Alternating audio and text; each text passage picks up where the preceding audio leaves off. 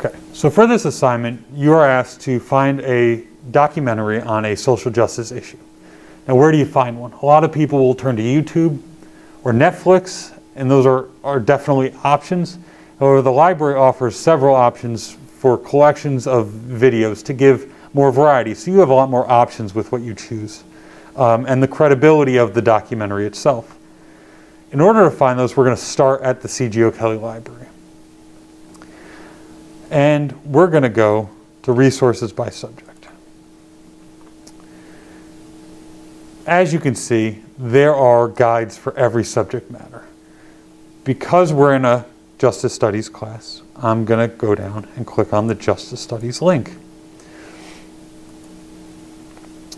Here you'll see we've got several options across the top. What we want to do is the streaming videos. The two that I'm going to strongly recommend, and I'll show you how to navigate, are right here in the middle, Films on Demand and Canopy. So we'll start with Films on Demand.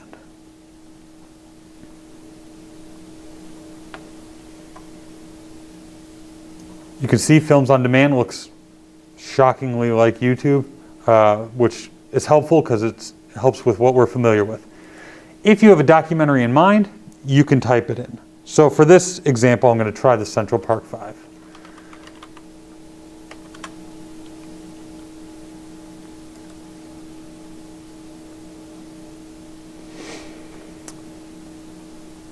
And I got a lot of results, but not what I was looking for. So maybe they don't have it. But I want to browse still, just to see what options I have. Clicking on the 3 lines, I can then look for the categories I need. And I'm going to view all subjects. And I'm going to scroll down. So I scrolled down and found the criminal justice and law. And here I can kind of it breaks it down even further. I've got criminal investigations, criminology, legal studies. So I'm going to click on criminology. And now I've got a list of either sections of documentaries or full documentaries. And I'll get a bit more information about what exactly the documentary is about. So if I click on here, the scheme,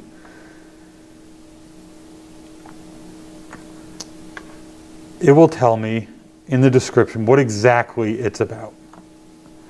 And that will help me decide, do I want to spend my time watching it or not? It'll also tell me who made the documentary. And I can then, after I've watched it, if this was the one I decided to do, and I needed a refresher on anything, I can skip right to certain sections, which is very helpful. Okay? Then if I did choose to use this one, or one from Films on Demand, when I'm ready to cite it, because you will need to cite it for your project, I click on this where it says cite this video, and it will bring it up. And depending on what style you're being asked to use, APA is probably the one. I click on that, and then there it is. I just copy and paste this into my bibliography, and I'm good to go. Okay.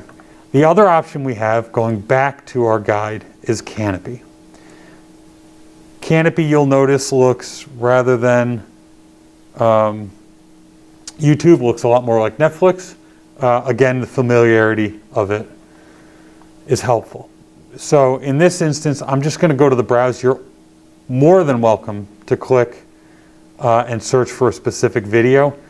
Here you can see that because of what's going on right now, they're putting documentaries that are topical, timely, right up in the front. And I can browse through those, and if I see one that I want to watch, I just click and look. If I'm unsure and I just want to look, I can browse, and we're going to go to social sciences. So I click on browse, and then I can scroll down to social sciences, and I've got law and criminal justice.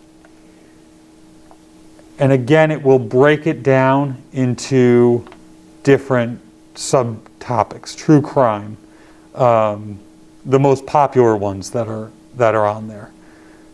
If you want to look at drugs and the law, inside the courtroom, so more court drama type documentaries, trainings, you've got a lot of options. And each subtopic has, you can scroll right through and see more.